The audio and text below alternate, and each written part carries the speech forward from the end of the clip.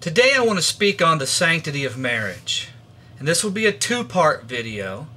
And in this first part I want to concentrate on the very first marriage, when God instituted the sanctity of marriage. And when we pick it up in chapter 2 of Genesis in verse 18. And the Lord God said, "It is not good that the man should be alone. I will make him a helpmeet for him." And out of the ground the Lord God formed every beast of the field, every fowl of the air, and brought them unto Adam to see what he would name them. And whatsoever Adam called every living creature, that was the name thereof. And Adam gave names to all the cattle, and to all the fowl of the air, and to every beast of the field. But for Adam there was not found a helpmeet for him. You see, God already knew what he was going to do. He knew that he was going to make a helpmeet for Adam, but he first had to create a need. And that's a wonderful thing about our God. He just didn't give him a wife right off the bat without Adam realizing that he was not complete. He had to realize that he was in need of something. And so God brought all the animals unto Adam so that he could give them names. And when he saw the animals coming to him, he saw that they were made both male and female. And he wondered why there wasn't a female for him. He was wondering why there wasn't a helper for him. And he realized that he had a need. He was not complete. And when God created that need, that's when God moved in. It says, "And the Lord God caused a deep sleep to fall upon Adam, and he slept. And he took one of his ribs, and closed up the flesh instead thereof. And the rib which the Lord God had taken from man, made he a woman, and he brought her unto the man." You see, God now fulfills that need in this woman. You know, it's the same thing when we look at the aspect of salvation. God created a need. Man must realize that he's a sinner and that he needs a Savior. And God did that when he made the law on Mount Sinai and gave it to Moses. And that law of Moses, as so frequently called, was something that was given to show man that he was a sinner and that he needed a Savior. God did create that need by the giving of the law.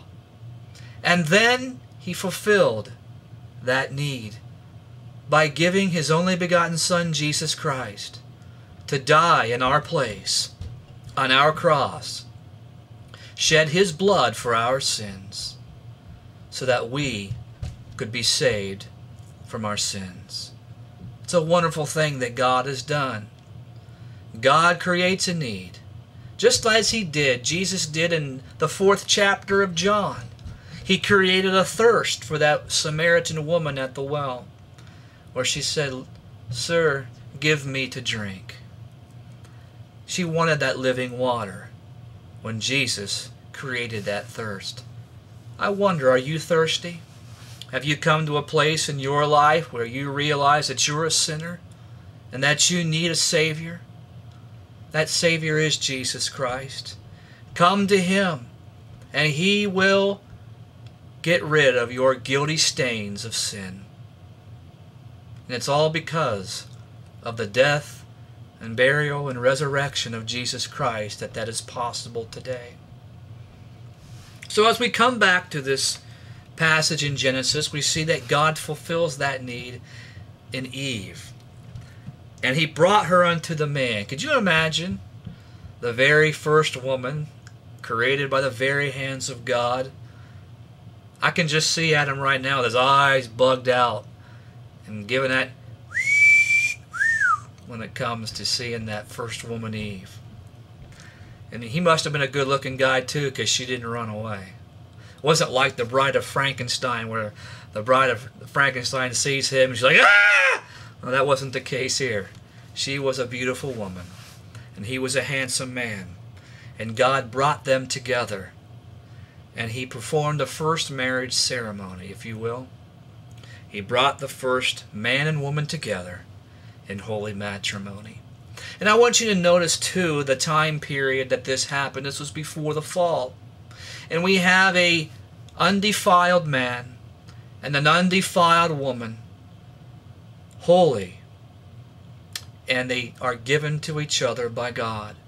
And it's a wonderful picture of the future when the church will be presented to Jesus Christ. We read in Ephesians chapter 5, "Husbands, love your wives, even as Christ also loved the church and gave himself for it, that he might sanctify and cleanse it with the washing of water by the word, that he might present it to himself, a glorious church, not having spot or wrinkle or any such thing, but that it should be holy and without blemish." That marriage someday in heaven between Christ and his church will be between two undefiled, a bride, the church, and a bridegroom, which is Christ. Both at that time. Of course, Christ never had sin, but the church has sin today, doesn't it? But then it will not. It will be without spot. It will be without blemish, joined to the holy, harmless, and undefiled Jesus Christ. It's a beautiful picture, is it, back in Genesis, of two undefiled people coming together? And we'll have the same thing in heaven when the undefiled Christ is wed to the undefiled church. It's a beautiful thing, is it not? And this is a message that we need to get out to our young people today who are contemplating marriage. They need to know what marriage signifies, what it's all about, so that it is not looked upon as a mockery, as it is today when we have divorce on demand, if you will. But that it's a holy thing. It's a beautiful thing.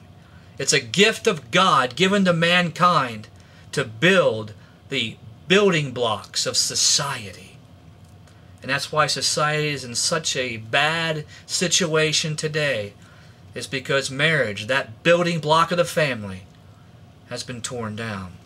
But we'll get into that in video 2. Let's get back to Genesis. And Adam said, "This is now bone of my bones and flesh of my flesh. She shall be called woman, because she was taken out of man. Therefore shall a man leave his father and mother, and shall cleave unto his wife, and they shall be one flesh." It's a beautiful thing, isn't it? Adam was now complete. His need was met by God in a wonderful way. The woman Eve. Now when you look at the Hebrew words for man and woman, you see that the man is Ish, and the woman's word is Isha.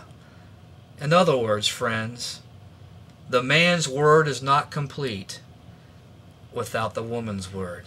Ish is not complete without that A being tagged on the end of it to make it Isha. Then is Ish complete. Amen?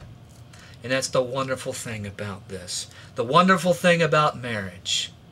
The man, Adam, seeing a need, and God fulfilling that need in that beautiful woman named Eve. What God has put together, let not man put asunder. Video 2 will be coming up shortly. And remember, preachers and laymen unite. Unite upon the authority of the Word of God, which liveth and abideth forever. Amen.